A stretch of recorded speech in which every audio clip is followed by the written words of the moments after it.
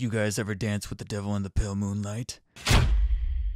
Well, it looks like I'm gonna be able to do so after finally finding the Keaton Batman from McFarlane Toys for the Flash movie wave, a figure that is slightly becoming a little difficult to find since it seems like it was made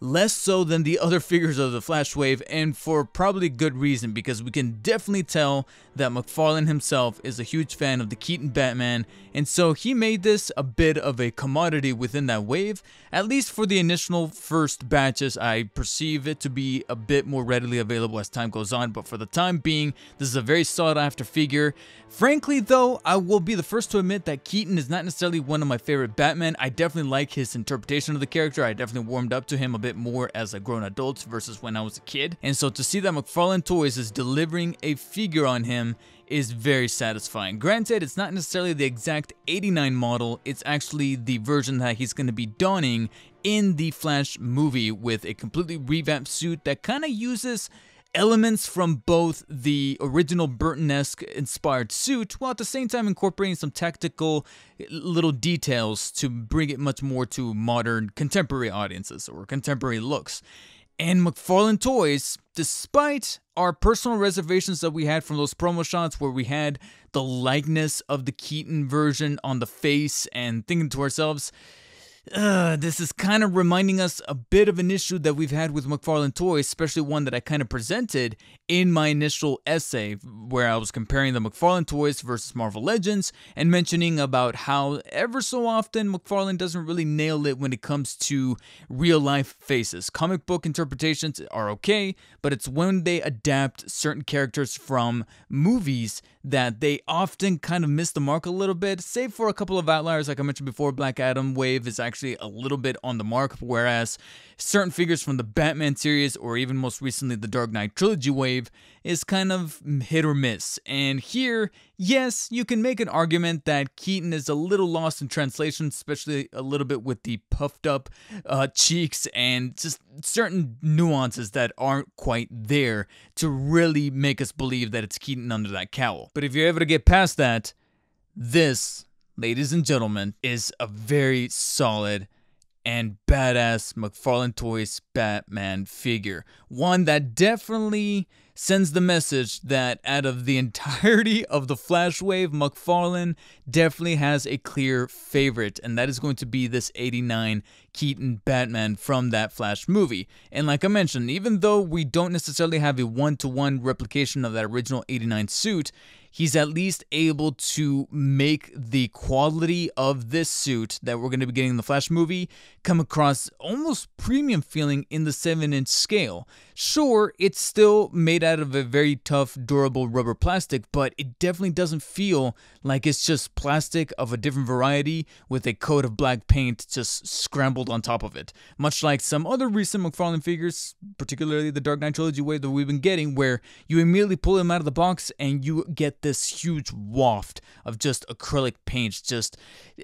invading your nostrils and just making you feel almost sick. This figure definitely does not have any of that. You can definitely tell that the plastic utilized here is made out of a black filament as opposed to just being painted on, and as such, the actual quality of plastic, it's got almost like a bit of a weight to it, while at the same time feeling pretty premium in hand and very quality and durable, and making all of the little details of the sculpt and the etchings within the actual suit and armor feel very great in hand and also look pretty good up on the shelf, especially coming through not only in person but also in some of the photos and b-roll that you're about to witness. An awful lot of the sheen is seen throughout the abdomen and the crotch area that looks very good, as well as the shoulder pieces, the chest, and then of course that glorious and iconic bat symbol there on the chest that, even though it's a little bit mismanaged there with a little bit of paint kind of dribbling from the black into the yellow,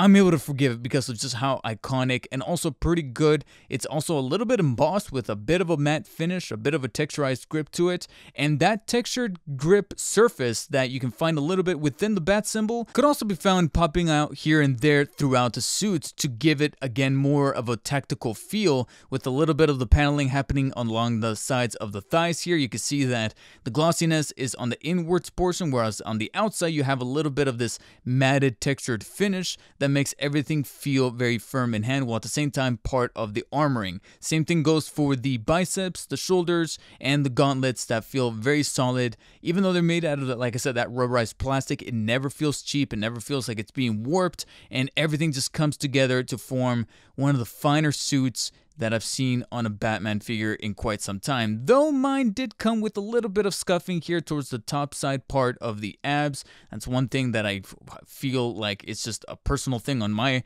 one unit here. And that fine work on the sculpting still stretches out to the cowl that is housing the, again, near loss of resemblance to Keaton within the mouthpiece. That you can make the argument doesn't really look all that much like him, but you still can't deny the really intricate work that went into designing this brand new version of the cowl, that even though it's not the exact one from the 89 version of the suit, it's definitely the one from the Flash movie, and they were able to sculpt it and edge it out just fine, while at the same time reaching what I consider to be a bit of a happy medium with those side eyes, because even though he is definitely not looking straight at you in a very neutral position, it's also not looking off to the left or off to the right completely in that particular angle. They were able to strike a balance to where he's looking a little off to the screen, while at the same time not completely ostracizing certain poses that you could put him in, because it's not completely going off askew in those directions. It's not straight, but it's angled enough to give him a bit of a lifelike kind of quality and still not compromising certain positions because of how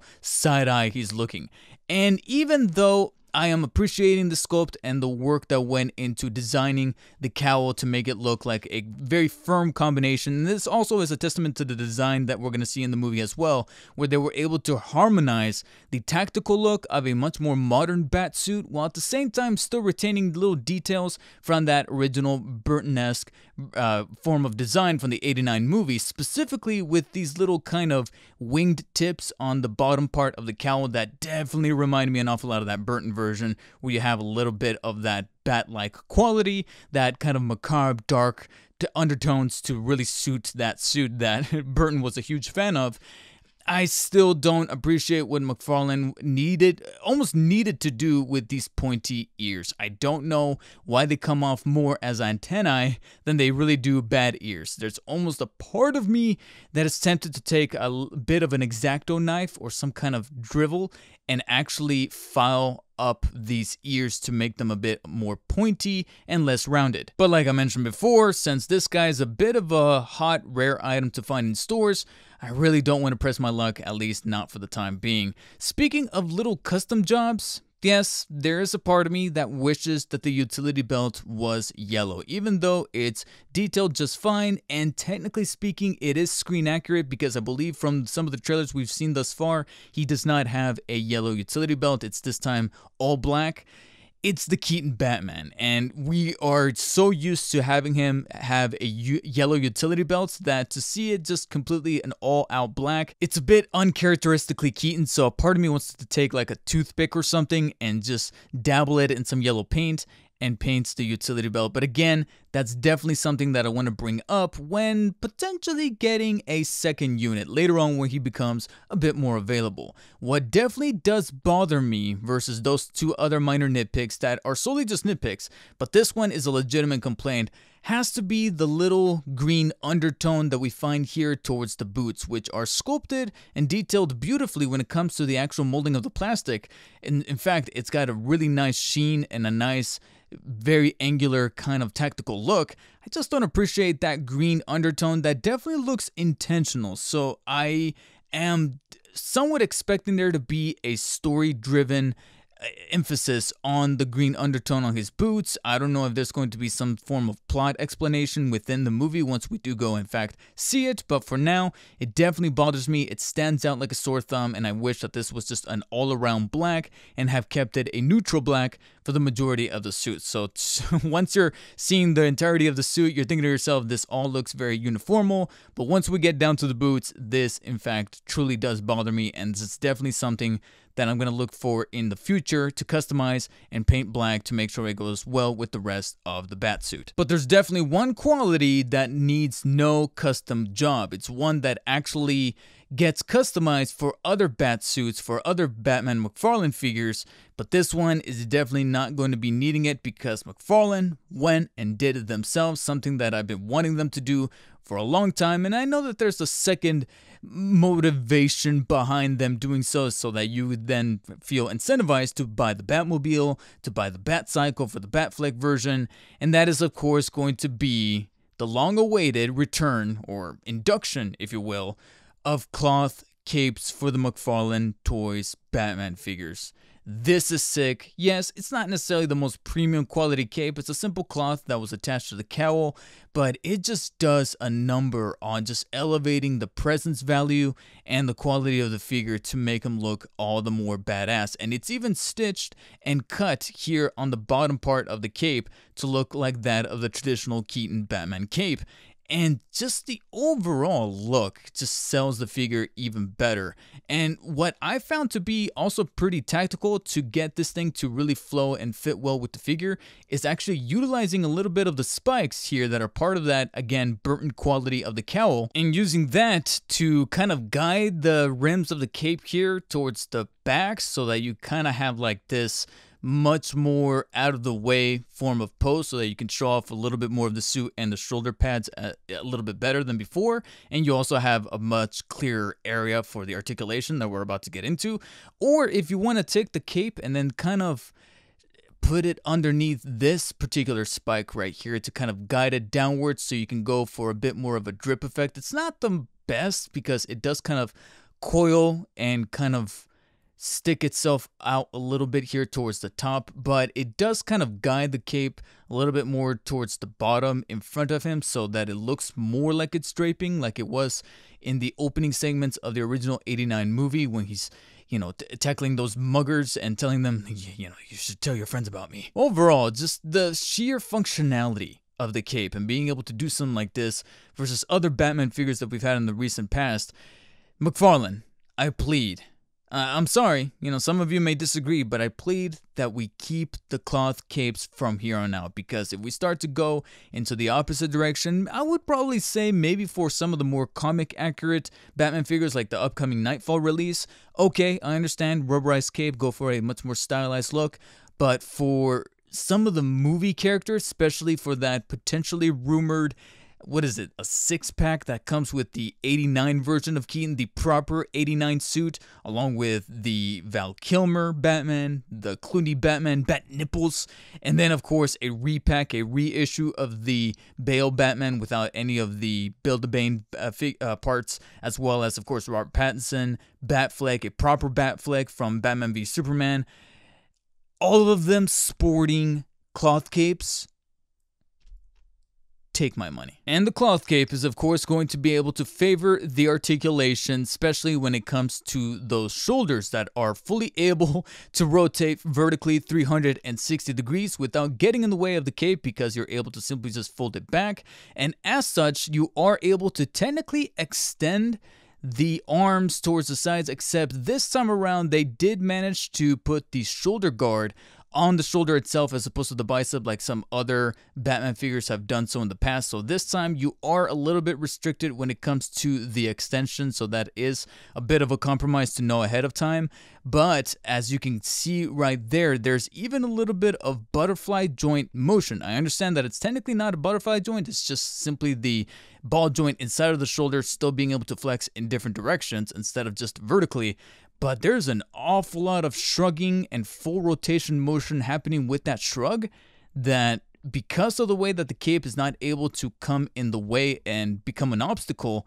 you're able to do just so much with the shoulder. As you can see right there, that this is one of the most impressive shoulder joints I've seen on a McFarlane thus far. And the head joint is also nothing to scoff at either. Like I mentioned before, you are able to give him that kind of brooding look that the Burton version of Michael Keaton's Batman would often do when draping the cape. So you're able to look down like so, slightly tilt up on the pec if you're able to shrug it towards the back, but it's not the most favorable, but it's able to do something that Keaton's Batman was not able to do whatsoever in those original movies.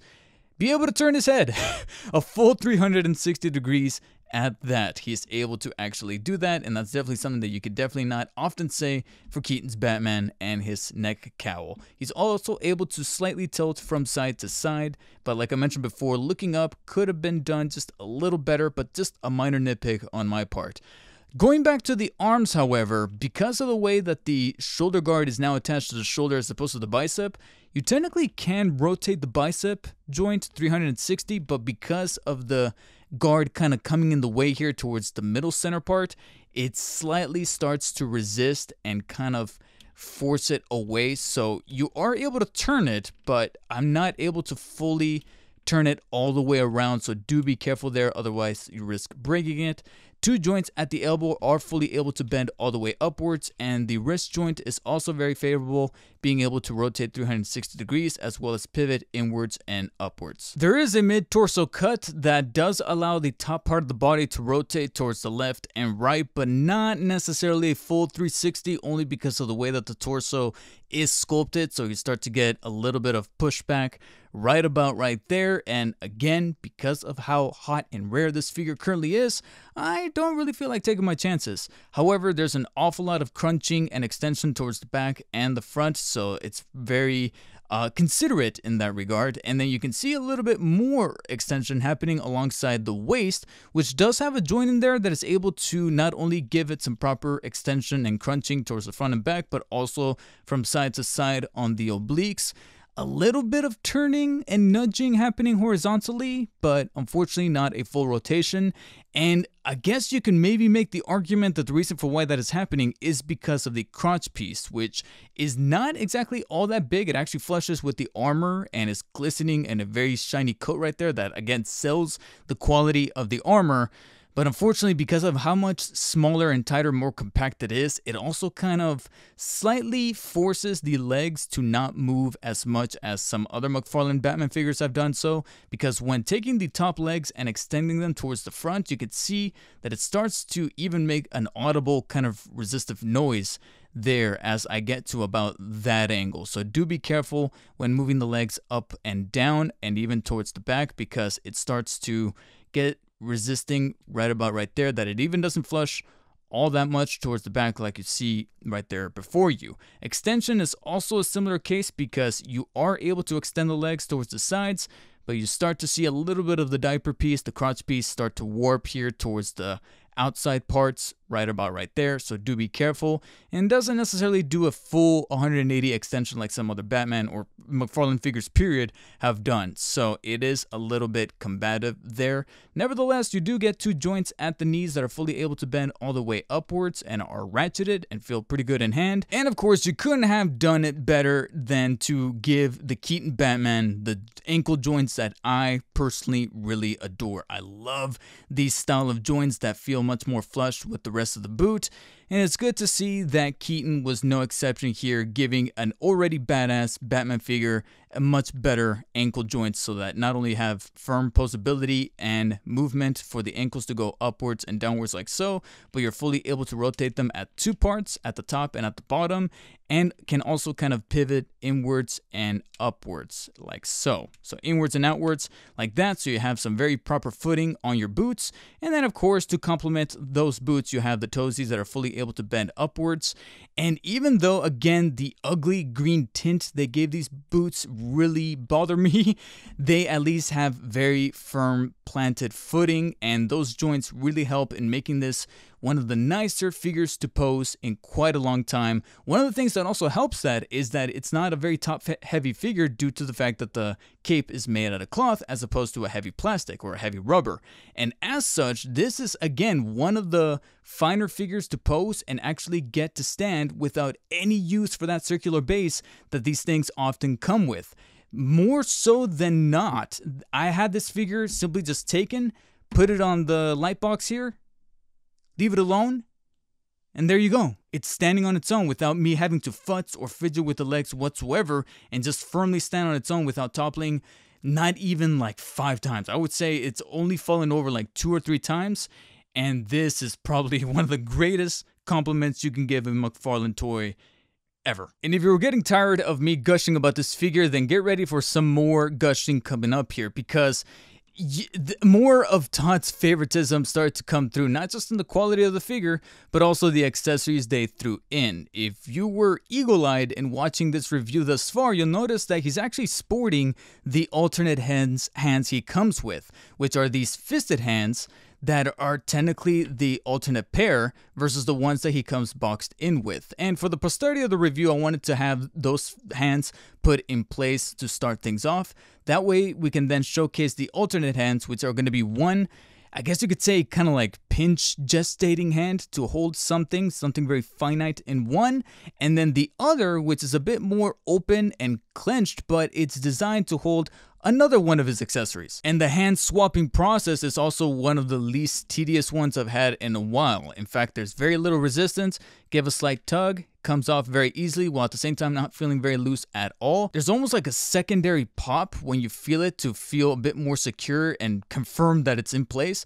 because you put it in, you feel a slight tug, but then you press it even further and you hear a very audible pop, and feels very good while at the same time not too loose, not too tight. And there you have the hand firmly in the wrist joint. And with those hands, he's now able to hold his other two accessories, which I am going to nitpick slightly. It's going to be the iconic batarang from the original '89 movie, along with the grapple. And they're both coated in this chrome finish, which suits the batarang just fine, because I do believe it was originally black, but here it just kind of works because it's meant to be just a batarang. It's got some fine little details there in the middle and towards the ends of the wings, but overall, I can't really complain about it too much. It's really the grapple, the one that I personally feel should have used a bit more paintwork. And honestly, I think it would have been a solid black instead of the chrome finish. The chrome finish just makes it look a little bit cheaper, but I do appreciate the little details in the sculpting, especially towards the nozzle here at the front. I just think that it could have either used an overall plain black paint job, or at least a couple of little black accents to make it feel a bit more alive, especially towards the handle. But both are able to fit his hands quite nicely, and as you can see, he is ready to go. So there's honestly just two things for me left to do. First is to go ahead and get the boys together. That's right, it's time to get the other Batman, and here's starting off with Christian Bale. You know what? Because he's having trouble standing on his own, I'm going to put him over here. And in the middle, I'm going to go ahead and put the Robert Pattinson Batman right there. And with these four guys on screen right now, you pretty much have all of the movie Batman figures thus far. Well, save for one. We technically are missing the new Batfleck from the Flash movie Wave that is actually on his way. So stick around for that review, and that's pretty much the missing space that we have right here amongst this roster of Batman. But here he is to compare with the other on-screen counterparts to see how he holds up. And as you can see, he's definitely the shinier one, the more charismatic looking one, the more compelling and less tactical one. And he definitely is able to hold his own, not only as far as his portrayal of Batman, but also his own McFarlane Toys figure. And that is the second thing left for me to do, is to officially, I'm gonna have to declare the Michael Keaton '89 Batman figure here from McFarlane Toys for the Flash movie. So far, my figure to beat for Ultimate McFarlane Toys figure, Batman figure at least, of 2023, because it's able to do just so much right, from great feel and quality of the plastic for the bat suit, the paint decals, the actual sculpting behind the cowl, the etching of the bat symbol, and then of course the utilization of the cloth cape, along with great articulation, good accessories, at least good implementation of the accessories. Though my nitpicks aside about the grapple and the batarang, it's those alternate hands, the consideration behind the guy that just feels very top-notch, despite the slight lack of resemblance to Keaton, at least for the masked version here. And I'm left with no choice but to give the '89 Keaton Batman from the Flash movie a solid 9 out of 10. Should you be lucky enough to come across them at your local Target or Walmart, so far as of the recording of this video, definitely pick them up. Or if you want to take your chances, by ordering him online should he be available in stock. There are going to be affiliate links in the description. You guys can utilize those to help out the channel, while at the same time trying to bring him home into your McFarlane Toys collection, because this guy is definitely a looker, is definitely a centerpiece for your collection. And despite, like I said, my own personal reservations when seeing some of those promo shots and seeing a little bit of that lacking in the likeness for Keaton and the way that they were able to sculpt out that face, it's really that cloth cape and really feeling him in person, feeling him in hand, that does a better serving of justice than some of those promo shots were able to do. In any case, I want you guys to tell your friends about me and my videos and this other video that YouTube is recommending for you to check out right now. Yeah, I'm Batman.